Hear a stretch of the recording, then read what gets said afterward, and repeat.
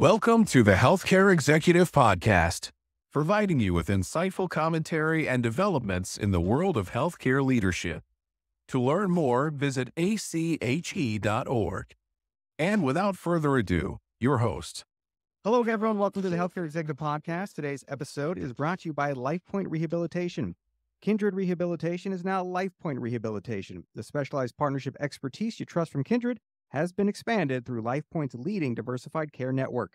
To learn how we can help you meet the growing rehabilitation need in your community, visit lifepointrehabilitation.net. All right, we have two guests with us today. We have Sanjit Sodhi, the CEO at Kaiser Permanente in Vacaville, California, and Dorian Williams, the Assistant Vice President of Operations at West Virginia University Medicine in Parkersburg. They are also 2022 Thomas C. Dolan Executive Diversity Program Scholars. That's ACHE's premier executive development program for diverse healthcare leaders since 2014. Sanjit has a bachelor's degree in accounting and a master of business administration from California State University, Fullerton, and she is a fellow of ACHE. Playing a part in making high-quality healthcare accessible and affordable is a burning ambition for her, and she has served Kaiser Permanente members and communities for the past 21 years, working across 2 California regions and Kaiser's National Program Office. Dorian received both his undergraduate and graduate degrees from Marshall University, and he is a fellow of ACHE. As Assistant Vice President of Operations at WVU Medicine Camden Clark Medical Center, he is responsible for construction management, engineering, safety management, security, environmental services, valet services, linen services, real estate, food, and nutrition services. All right, with that introduction, let's hear from Dorian and Sanjit about their careers and the Thomas C. Dolan Executive Diversity Program. With that, welcome to the Executive Podcast. Pleasure to have you both with us. Thank you. Thank you. All right, let's hear a Thank you little for bit about having your us. backgrounds. What drew you both to healthcare? So, Dorian, we'll start with you. I think it's a couple of things that drew me to healthcare. One, I had a friend in high school that I was very close with. Her mother was the CNO of a hospital. She's now CEO of Methodist North, now Ms. Florence Jones. And the second is just when I got out of college, I worked, I was expecting to have a big job. I thought so when I had my master's degree, but I got a manager and training position, and it actually ended up being a CNA for about 4 months. So I think that shaped my leadership style. I saw what goes into everything. I saw what's needed, and it showed me a different perspective on care. Then the third thing for me was, 2011, my wife, we were having our first child, and she was diagnosed with stage 2 cancer. So that was an eye-opening experience for me. You know, you see it from the other side, and when it affects you, it becomes different. So that shaped me in healthcare. I had a passion for healthcare. You have to have a passion for this business. But that made my hunger grow more when I saw it firsthand at different stages, and then when it impacted me directly. Well, I appreciate you sharing your story. Sanjit, how about you? What was your journey like to healthcare? Yeah, thank you, Eric, for that question. My journey into healthcare was purely random, but now it's purpose-driven. After I finished my degree in accounting, I was sure that I didn't want to be a CPA. Kaiser was my second job out of college while I was still pursuing my MBA and trying to figure out what I wanted to do. But I got recruited. I came into Kaiser as a financial analyst, and within a few years of learning and growing, taking on more responsibilities through the years, I was on a supervisory and management track. And on a personal level, at the same time, I got married to the man of my dreams. And just as we thought that we had all our carefully laid out plans coming along just fine, my husband, who was 29 years of age at the time, was diagnosed with chronic kidney failure and from high blood pressure, a genetic condition that went undetected and untreated for a very long period of time. So this was around the same time frame when ACA was also being discussed. And as I was emotionally coming to grips with this new reality of our life, I realized how critical having health insurance was, and access to really quality healthcare was, especially also being in an integrated system. I just really realized the benefit of being with Kaiser. But most importantly, my husband and I could focus on his life-saving treatments without having to worry about anything else. And then there were folks out there who were not so lucky and who were making hard choices between medicines, between health insurance and food and shelter. And that personal setback really defined my career trajectory. and my commitment to healthcare. I wanted to play my part in helping making quality healthcare affordable, accessible, with best service possible to patients when they are the most vulnerable. I felt I needed to get closer to the front lines where care is delivered, and that piqued my interest into learning more about hospital operations, moving away from regional role as a finance leader, but moving into hospital operations, first as a hospital CFO, and I've finally now transitioned into hospital chief operating officer. Yeah, both your journeys, very personal touches there. And you mentioned purpose, you mentioned passion. Let's talk a little about purpose now. We talk a lot about DEI on the show, and we know there are tons of reasons for organizations to increase diversity, equity, and inclusion in their executive leadership ranks. As I mentioned, you can go back and listen to previous episodes to hear some of these conversations. But Sanjit, curious, can you talk a little bit about why this is so important in healthcare? Yeah, that's a great question. Data obviously shows the benefits of DEI in terms of not only greater innovation, recruiting top talent, boosting employee engagement, improving a brand's image for any organization and in any business sector. But the impact of DEI in healthcare is beyond critical. I think it literally saves lives. I strongly believe that diversity, especially in governance and leadership positions in healthcare, allows for better representation of the diverse communities and patient population. And most importantly, that it will lead towards reduction in healthcare disparities, the challenge that we're all trying to solve. A diverse staff helps patients from underrepresented backgrounds feel more comfortable during their doctor visits and their hospital stays.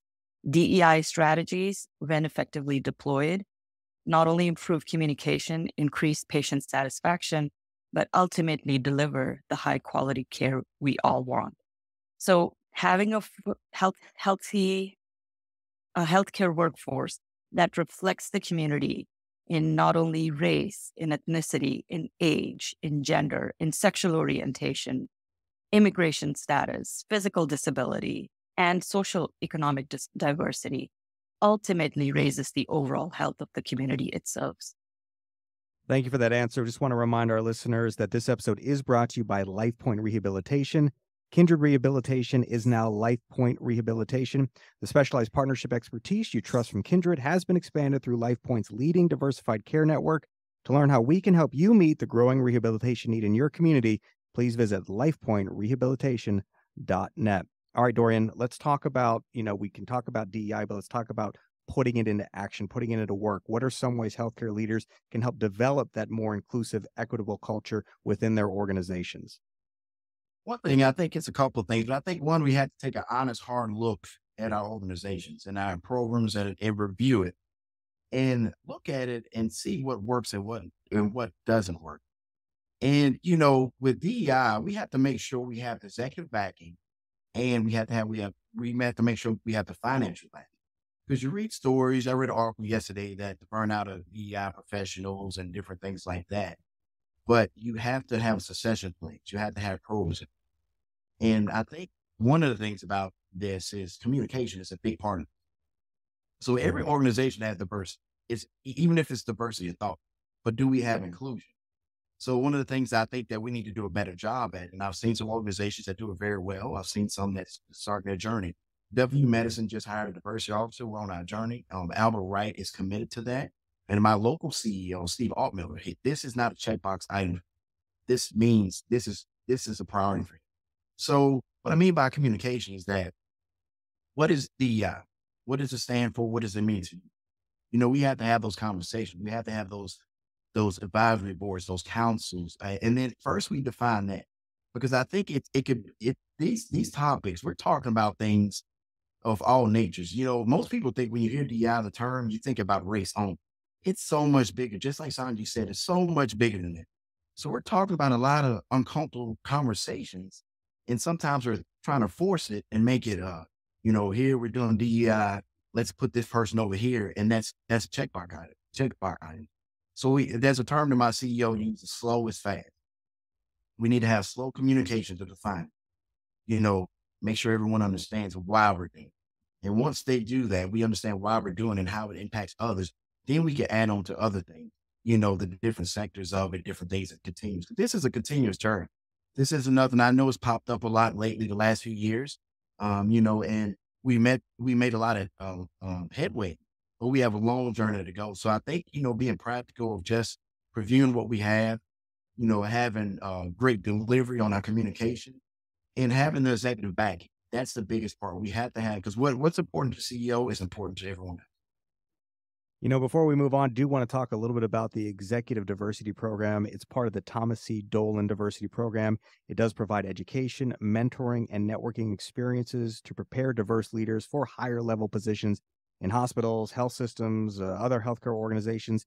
It does consist of the Executive Diversity Program, which both of you are scholars of, and the Career Accelerator Program. So why did you both apply for the Executive Diversity Program? And I guess, what were your goals for it? Dorian, let's start with you. I'm a big fan of ACHE, obviously. I'm a fellow. I've been in different programs, but I want to take my career to the next level, and this is the program that can assist with that. But I want to get on that journey to professionals that are doing it currently. Like Sanjit, she was a CFO when we started, and by the time we finished, she's a COO. So, right there, we talked about journeys. We all had different aspects. We all had different perspectives on different things. So, it was a breath of fresh air for me also to see people that while you may not have the same journey, you have the same end goal.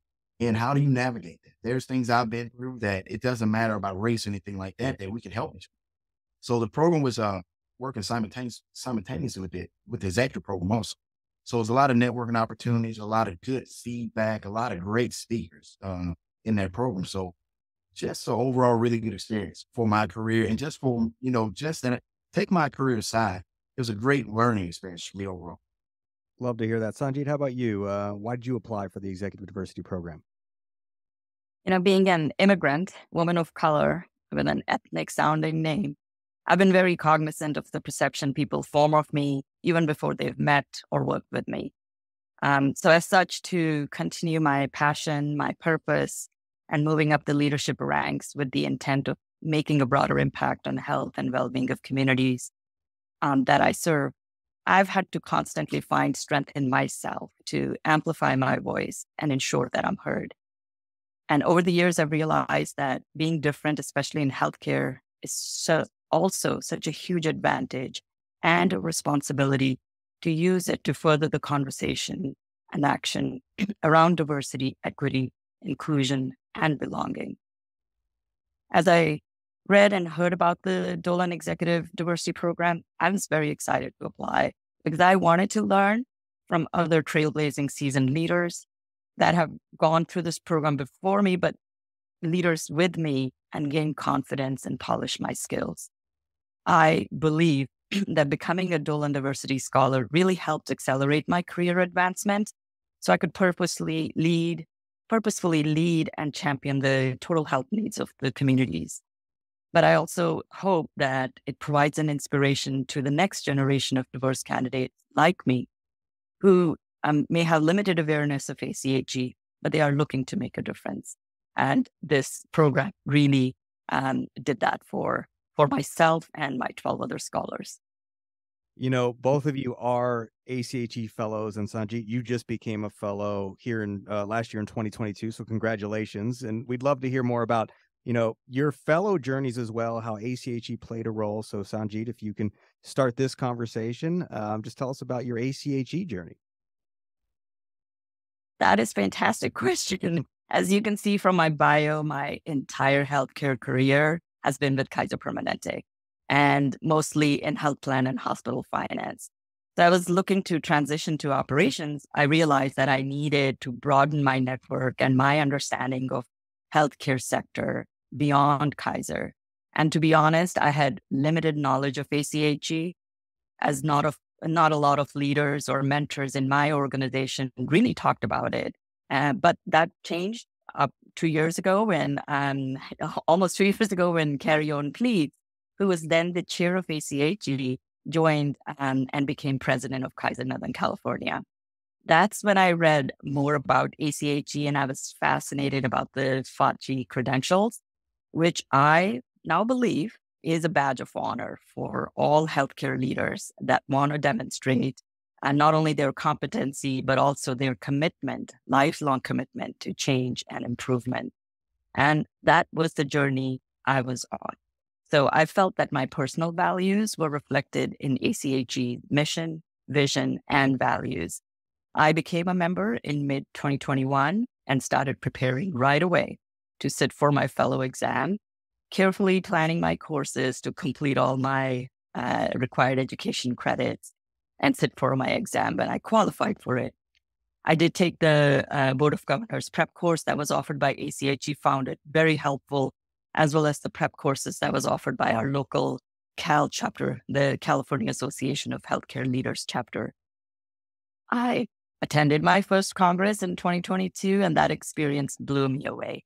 I truly enjoyed networking, but especially loved the sessions on various current critical issues that face us all healthcare leaders and how everyone is dealing with it. And again, that was where I became aware of the Thomas C. Dolan Executive Diversity Program. And as soon as I achieved my 1-year anniversary, I submitted my application, sat for the exam, and so happy to say that I passed on my first go, and I proudly wear my fellow certification now. Well, congratulations on that. Dorian, you touched on your journey a little bit earlier, but love for you to expand on just your journey with ACHE. Yeah, I was in the senior executive program before, and then I got into the Thomas Dolan Executive Diversity Program. So I've been a fellow for over 3 years now, and some of my mentors, Racy, Yolanda Herner, different people would tell me, you have to get the certification. You have to be board certified. It opens up doors. It is a badge of honor. It's something I'm very proud of. Probably, one of my most, if not proudest professional accomplishments, because a lot of study time went in it.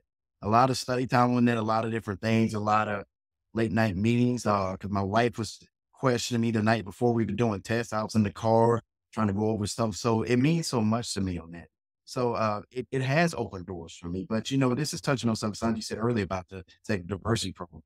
But when I put that behind my name now, and even being a part of this program, just say from LinkedIn, I've had people, they've reached out to me about the program. They've reached out to me about different things because, your representation matters, because that's what this program's all about. So when you see individuals that look like you accomplishing these things, that, I've gotten all kind of friend requests and have helped people in different areas of the United States that I never thought of. And I'm kind of thinking, well, it's nice of me. I appreciate it. I never would have thought that. But, the program has meant so much to me. I recommend it to everyone. I have a couple of my leaders. Every director I have under me now is a part of ACHE. I was in the Georgia chapter for 6 years. It's heavily involved down there. We have a heavily involved chapter there. And so we're trying to bring it up to West Virginia. ACHE has so many benefits, just the network alone, the resource, the educational opportunities. Everyone's not going to be a CEO, CFO, CEO. That's okay. That's okay if you can be that, but you can be the best version of yourself. And I think ACHE's programs allows you to be that. So, I have nothing but praises to say about ACHE. Some of the mentors I have that have made the biggest impact in my life. It was one guy recently I've met only one time. He was at an ACHE event in Georgia. We touched base.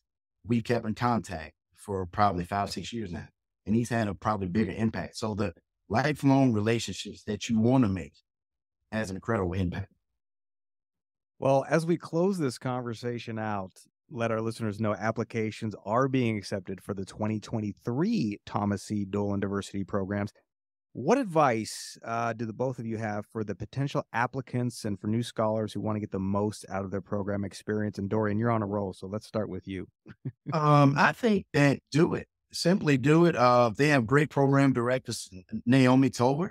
She's great. Anita, they're down to earth. They work with you. They work with you even after the program's out. You build connection. I have several members of our class, and I feel like we're all close in some nature. And one of the things for me, I said some of the ones that I didn't feel like I was as close to as I wanted to be, because I'm a firm believer in building authentic relationships. We go on room network, but you need to build those authentic relationships. And that's what I feel like. We were texting the other day. There was a picture came up. We were all texting, saying how everybody's doing and stuff like that. So I would say do it. The benefits you get out of it, the learn opportunities, the tutelage, and just the experience has always been great. So I would advise anybody, if you have a chance to do this program, do it. Even if it's another program, do it. ACHE is where you want to be. Sanjit, how about you? Any advice for potential applicants? Yeah, I would strongly encourage anyone considering applying to just apply, especially as a diverse leader. Through our career journeys, we've had plenty of unique experiences and feelings with being sometimes the only diverse seat on the table and trying to bring about a cultural perspective and challenge the established ways of providing services. So it's not those experiences and feelings that a lot of our peers understand. And what I've come to know as well, that the delivery of this program, the Dolan Diversity Program, has matured over the years with feedback from past scholars, et cetera. So really thank the ACHE leadership for revamping it to allow the Dolan scholars to engage one full day with free-flowing as well as structured dialogue on our leadership journeys and experiences. And it gave us, diverse leaders an avenue to really voice our innermost feelings from our journey, trying to move ahead in our organizations and our careers, and feeling validated on these experiences, these shared experiences. But most importantly, finding strength in each other, celebrating our diversity, and then really having dialogue about how to overcome and continue moving forward. So I really felt that I found my tribe, and these diverse scholars are my tribe, and felt so supported. Again, Dorian gave a shout out. I absolutely want to give a shout out to Anita Halverson and Naomi Talbert. They were so instrumental in making this program the success that we felt. We all are so connected, and we have our own chat group and reach out to each other for assistance and support. So this program is once in a lifetime opportunity, full of learning through site visits, mentorship. Can't speak enough and gratitude for the mentor that I was assigned, that I was matched with, coaching and dialogue and networking with healthcare leaders from across the country. So don't think twice, go for it and give it your all. All right, you've been listening to Sanjit Sodhi and Dorian Williams. They are two of the 2022 Thomas C. Dolan Diversity Program scholars. Thank you so much for joining us. It's been a pleasure. Thank you for having us. All right, ACHE, as we mentioned, is accepting applications for the 2023 Thomas C. Dolan Executive Diversity Program and the Career Accelerator Program. You can visit ache.org/diversity programs for more. Applications are due April 10th, 2023. And one more to thanks for LifePoint Rehabilitation. Kindred Rehabilitation is now LifePoint Rehabilitation. The specialized partnership expertise you trust from Kindred has been expanded through LifePoint's leading diversified care network. To learn how we can help you meet the growing rehabilitation need in your community, visit lifepointrehabilitation.net. And we thank you so much for listening today. We'll, of course, catch you next time right here on the Healthcare Executive Podcast from ACHE. This has been the Healthcare Executive Podcast, brought to you by the American College of Healthcare Executives. If you've enjoyed the show, please consider rating and reviewing on iTunes or your podcasting app of choice. And for more information, find us online at ache.org.